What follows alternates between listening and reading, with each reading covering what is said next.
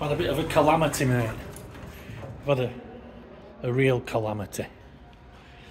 Got up this morning. Trig monkey missing. Nowhere to be seen. Last time we saw him was on the balcony with Tommy.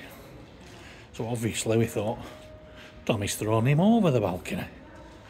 As you can see, we're 4th floor. So spent an hour plus, got reception, security, cleaning staff all involved looking for monkey. So that's it, he's lost. We don't know where he is. So we goes into town to look at some schnides. Like I said, didn't buy any, didn't like them, too far for Jelly Belly. Anyway, yeah, so we didn't buy any. Comes back, guess who's there? You, Trig monkey. He's only been through washing machine, with bedding. Cleaners found him in hot wash. So he's lost about half his body fat.